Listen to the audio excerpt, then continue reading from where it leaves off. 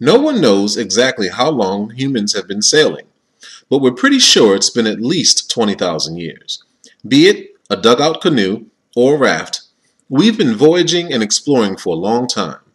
More recently, sailing has been strictly for pleasure.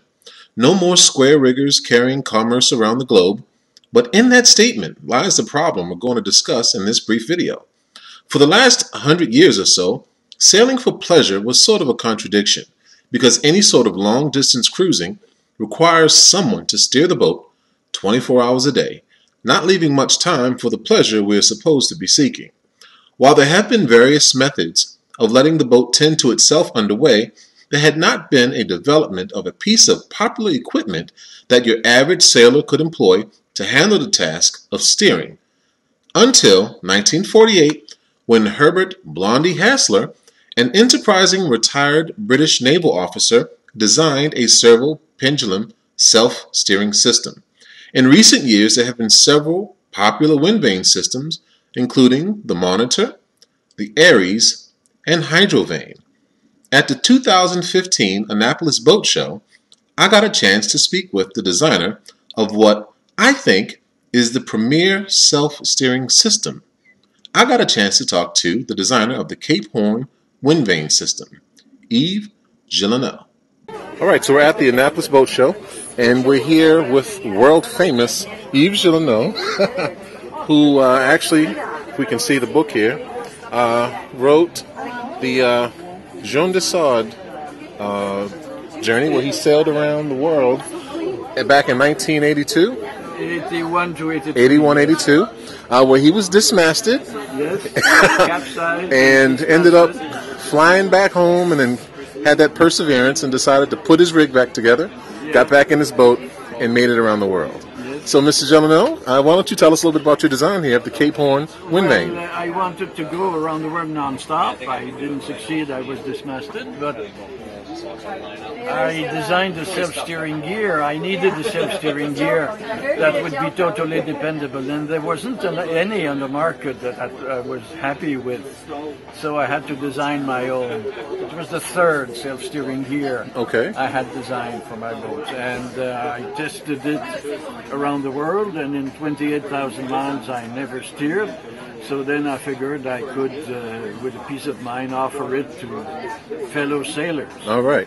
And contrary to other self-steering gears, which are bolted to the transom with lines led over the deck to a drum on the wheel, this gear is integrated into the boat. There's a tube here that goes through the transom, which links the servo pendulum trailing in the water behind the boat that provides the energy to pull the boat's rudder to a quadrant inside the lazaret. Right, now that's what I didn't know. I had seen the wind vanes that run off the blocks on the line to move a tiller, but I had never known that your wind vane did this. This is very dynamic. Let's pause for a second and take a closer look. Look at that. All of the major components of the Cape Horn wind vane are inside of the boat. You know, none of the messy lines running on deck, eliminating potential chafe and wear of the lines, and it just looks better. And if you see right there, there's an internal quadrant that you can hook an autopilot to that he's going to talk about in just a second. Yes, and we lead the lines from the wind vane quadrant to blocks on the boat's steering quadrant. And all you have on deck is those two jamming cleats to connect or disconnect the gear instantly, with lines going through a vertical bulkhead to two jamming cleats in the cockpit. Right. Well, I'll tell you, that's something I didn't expect and I didn't know. And I'm glad that Andy Shell told me to come talk to you, because this is wonderful here. I like that. Plus with the option of still having the emergency tiller.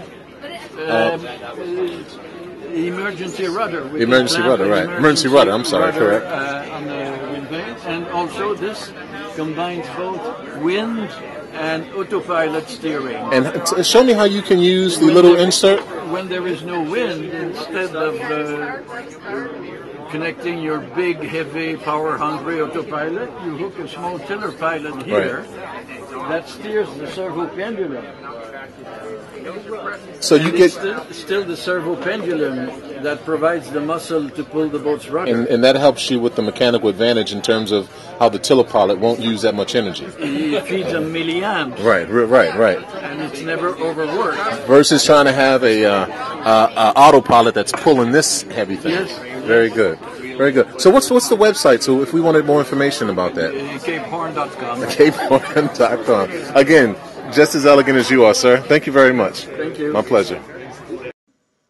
I thoroughly enjoyed my conversation with Yves Gelinas. He is quite a character. If you're not familiar with him, he is definitely a worthwhile read. Or if you'd like to rent his movie, you can rent it from sailingchannel.com and I believe maybe even from Amazon. The name of the movie is Around the World with Jean de Sud by Yves Gelinas. And I believe he sailed in an Allberg 30 around the world in 1981 and 82. He was dismasted, but went home and came back, and his perseverance made the entire thing worthwhile. Very, very good movie to watch if you're into sailing videos. And if you're listening to me, I'm sure you are. And I definitely will be putting the Cape Horn wind vane on my big boat. So I hope you enjoyed this. Stay tuned, and please like and share these videos with other interested sailors out there. So, until the next time, peace and blessings.